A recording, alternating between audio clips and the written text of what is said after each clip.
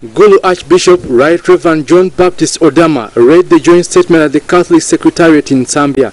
The bill, according to Odama, contravenes Article 20, Clause 1 of the Constitution and Article 29 of the same supreme law that guarantees freedom of expression, speech, movement and assembly, which also includes freedom of the media. We should also be mindful of Article 29, which further guarantees freedom of expression, speech, movement and assembly.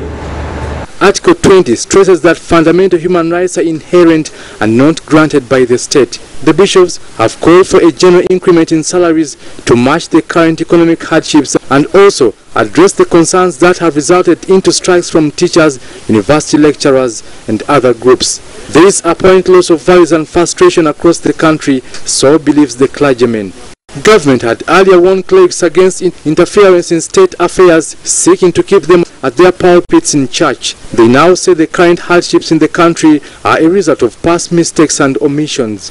Quoting the book of 1 Peter chapter 4 verse 10, bishops have called upon all leaders to rise up and address the country's concerns conclusively. In their criticism against corruption and extravagant spending, the men of God have backed efforts by Parliament to investigate and regularize the country's oil sector.